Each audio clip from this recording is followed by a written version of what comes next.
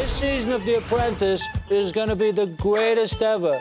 The rewards are greater and the stakes are higher. This little Australian beast may look tame, but it can go absolutely bonkers. An actor's face should be a blank canvas, and now mine is. I think it's absolutely breathtaking. It is awesome. I've got so much money. I've got millions of pounds. I thought it was bloody big-headed. I'm so brilliant and wonderful. I was the best one out of the Beatles. When I heard that, I was bloody furious. And I'm so glad I'm not poor. I'm so glad I'm not poor. So what did you think? Well, you know, Rocky is actually dead at the start, you know, and then Paulie finds serum that brings the body back to life.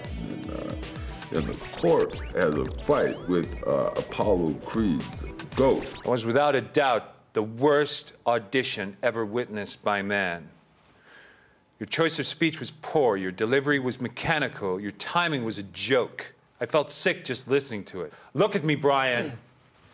You are no hope. No future, no talent piece of crap, and you deserve to die. Is the kind of thing they might say to you at an audition, so you need to be ready to deal with that. You're beautiful. Vader? What? I mean, destroying the rebel base will be a beautiful victory. Quite, Lord Vader. Please continue. What? I think it's ludicrous, preposterous. I mean, the whole thing is ridiculous, and it makes a mockery of the Oscars. Yes? I beg your pardon. Do excuse me. Is there a problem? Well, yes, there is a problem, actually. I went to pick up the phone. Well, it's quite simple, actually, because this is my phone. Oh, it's your phone? Yes. Oh, well, pardon me for being so stupid. Hello? Ah, Herr Hitler. Yes, Herr Hitler. Yes, Herr Hitler. No, Herr Hitler. Yes, Herr Hitler. No, Herr Hitler. Yes, Herr Hitler. Yes, Herr Hitler. Yes, I know the list, Herr Hitler. Yes, Herr Hitler. Yes, Herr Hitler. Yes, of course, Herr Hitler.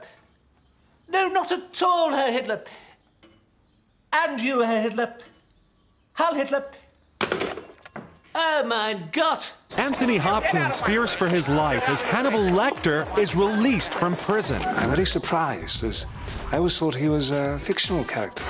Welcome back to Heads or Tails. We are with Claire Taylor, who's just flipped her way to a rather amazing £250,000. How are you feeling, Claire? Homosexuality is not just part of who I am, it is who I am. Christmas is a time of celebration for us humans. But what do we know of the festive rituals in the animal kingdom? Well, I do.